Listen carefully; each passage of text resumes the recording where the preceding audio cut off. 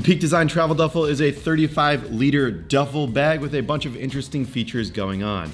Peak Design also makes a 65-liter, which is a little bit different, but we'll just be covering the 35-liter in this review. I'm Tom, the founder of Pack Hacker, where we use our expertise and real-world experience to provide practical resources and honest opinions, guiding you towards smarter travel. So if you're new to the channel, consider subscribing. Without further ado, let's jump right into the 35-liter duffel from Peak Design.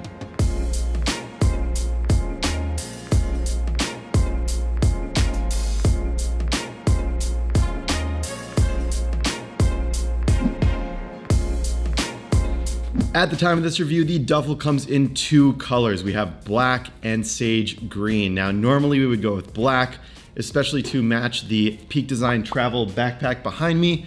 However, this time we wanted to switch it up and go with sage green. The sage green option comes with a lot of leather accents, whereas the black version comes with a lot more hypalon accents. So we have this leather here on the handles, some of these leather tags on the side, as well as the back of the duffel. There's a lot of leather going on that complements that sage green look. The 400D heathered nylon canvas pulls everything together really well, and that's kind of a heathered gray, heathered green color. Also, the material is 100% recycled, which is always a plus. We really like the look of this bag. However, aesthetic is always in the eyes of the beholder.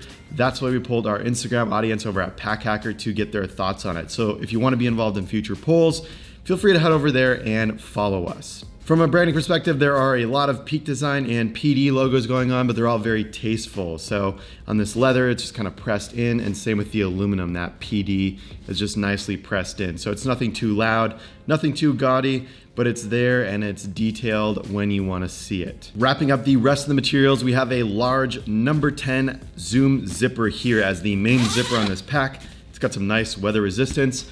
And then we have YKK zippers across the rest of the pack. There was a bit of controversy on our Peak Design travel backpack video for using a large zoom zipper compared to YKK as the main zipper of the bag.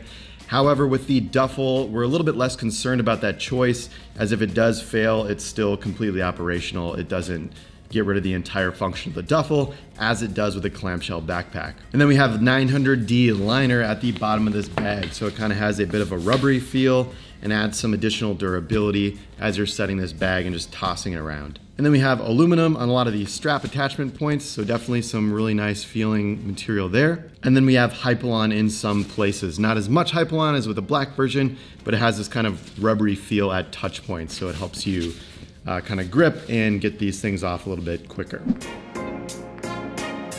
This bag has 4 different carry styles, and some work better than others. Starting it off, we have the hand carry. So with hand carry, you just take these 2 straps, put them together, they attach via magnet, which is a little bit weak, but they do stay attached if they're just sitting here. That is the first carry style. Definitely a great carry style for a duffel. Then we have sling carry, which uses these shoulder straps. So the shoulder strap is just attached to these nylon loops on either side of the duffel. With this carry mode, you want to keep these straps a little bit more loose as you want to sling it across your body. Shoulder carry is basically just popping the strap on one shoulder. You can tighten this up a little bit more if you want the bag a little bit higher up on your body. While you're in either sling mode or shoulder carry mode, you can easily take these off if you'd like and just stow them away. So they're quite easy to take off. At first, they took us a little bit of time, but the more that we used the duffel, the easier it became. So yeah, there you go. Just pop this off, easily attaches back on. And it stays attached as well. There's a bit of a divot in the aluminum, and it keeps it on this nylon loop. And now for backpack mode, it is not ideal, not the most comfortable back straps, but it will work in a pinch if you're just carrying this for short distances or you just need to sling it on your back for some reason. So essentially, whatever the top of the bag is, it doesn't really matter what the top of the bag is. Actually, if you look at this, it's really interesting. The Peak Design logo works the same way, whether it's upside down or right side up. So that's really nice. It doesn't matter which side this is worn on. But I think typically in the marketing photos, Peak Design has this tab at the top. So if that's the case for the shoulder straps, these would stay attached to the top. We would bend this little magnet thing down to kind of get it out of the way, so that creates a bit of a lower profile for the backpack carry. And then you can easily just pull off these bottom ones, attach it to this loop here, right? Pull off the bottom one, attach it to this nylon loop, And there you go, boom, it's in backpack mode. These straps are anchored a little bit better to kind of be used as a backpack. And these are the little details that really set Peak Design apart from a lot of other companies. They have a lot of these little magnets, these little kind of smart ways to access things, or the self-locking zippers that we're gonna get into in a second. But definitely a lot of those details are infused to create a really unique bag for a really unique carry. And then another note on the backpack straps is that the 65-liter version of the Duffel seems to offer something a little bit more robust.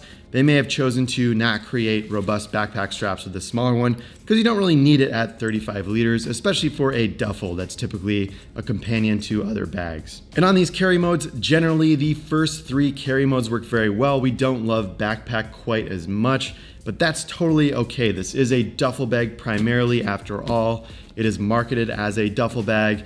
It is not marketed as a backpack with backpack straps in a duffel bag form. So we're totally okay with that, duffel bag first. Another pro with the shoulder strap is how padded it is and how far across it is padded. So basically on a couple of other bags, if there's very thin padding, we've seen this on other shoulder bags, you kind of have to get the tightening on the sides exactly correct.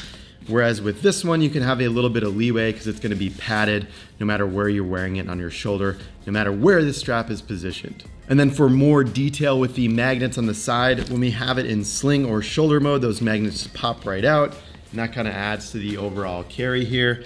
But then in backpack mode or hand carry mode, these can fold down and magnetize to the bag to kind of keep the excess strap and flap out of the way. We found these magnets a little bit weak, not only on the carry handle, but while it's in backpack mode as well. So this needs to fold over, otherwise it's gonna kind of stick into the back of your head. Wish this had a little bit more of an attachment here to keep things a little bit more secure, because when this duffel gets really full, sometimes those magnets can kind of come undone without you wanting them to. It's not a deal breaker, just something that we noticed in testing. And lastly, there are 2 nice grab handles at the bottom here. Nice and padded, and really a good touch to kind of grab this duffel from whatever angle it is that you need it from.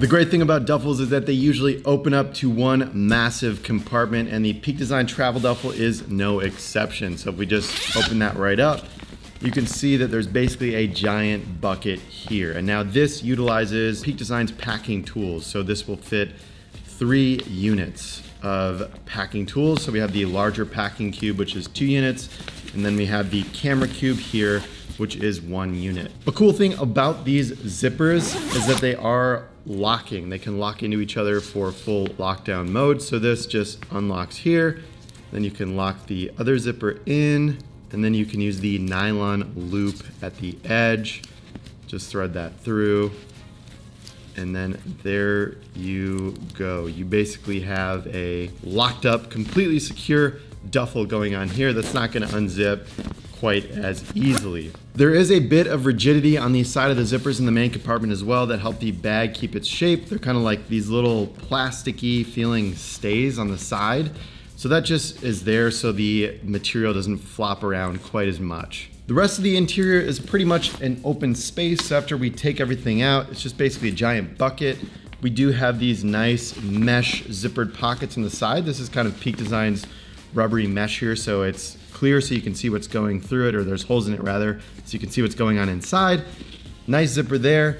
Then we also have these black tabs here at the top that integrate well with Peak Design's camera cubes. So we have 4 reviews on those camera cubes as well as the packing cubes over at packhacker.com.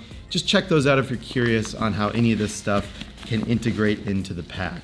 Moving on to these side pockets, there are 2 larger horseshoe style pockets on each side, and they have aluminum stays here as well that help kind of have the bag keep its shape. Another tricky thing here is you can thread this zipper through this horseshoe pocket into the main compartment, and there is a toggle on the inside where you can attach this zipper to for added security, or if you want to fully lock down these side pockets. The first pocket on the side opens up to reveal 3 rubbery mesh pockets going on here. So basically the middle one is a little bit wider than the 2 on the side. Got a passport in this one.